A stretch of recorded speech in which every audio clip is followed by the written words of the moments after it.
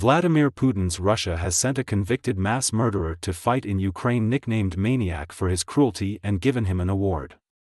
Ivan Neparatov, 34, was convicted of 5 separate murders and reportedly took pleasure in killing them. The murderer was a gang leader who strangled his victims personally and experienced great pleasure from doing so. One of his victims was a female strangled in a robbery. Another a man stabbed 88 times. Exiled Russian law enforcement expert Sergei Konev said Neparatov loved to strangle and torture animals, for which he received the nickname Maniac. After he died fighting in Ukraine, he was ordered the Order of Courage, an award established in 1994 by Russia to recognize selfless acts of courage and valor and replace a similar Soviet award. The killer died in August in Ukraine, suffering a gunshot explosive shrapnel penetrating wound to the head according to his birth certificate. Neparatov is reported to have joined the Wagner private army, which posts mercenaries to the front line, allowed to do so thanks to a system brought in by Russia to use prisoners to bolster its ranks. His murderous exploits had earned him a 25-year sentence in a penal colony, of which he had served around half before he enrolled in Putin's fighting prisoner scheme.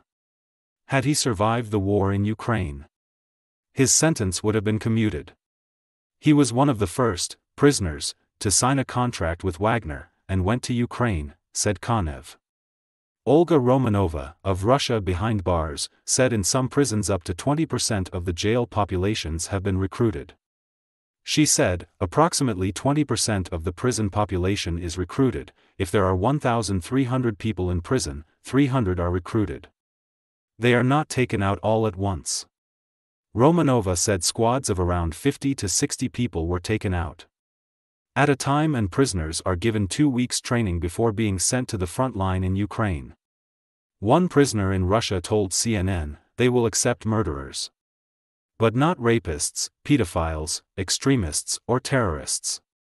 Amnesty or a pardon in 6 months is on offer." Somebody talks about 100,000 rubles a month. Another 200,000. Everything is different. The money the prisoner highlighted is between around £1,300 and £2,600 every month. In prison for drug offences, the man said, "In my case, if it's real, then I'm all for it. It can make a real difference for me, be imprisoned for nearly a decade, or get out in 6 months if you're lucky. But that's if you're lucky. I just want to go home to the children as soon as possible. If this option is possible, then why not?"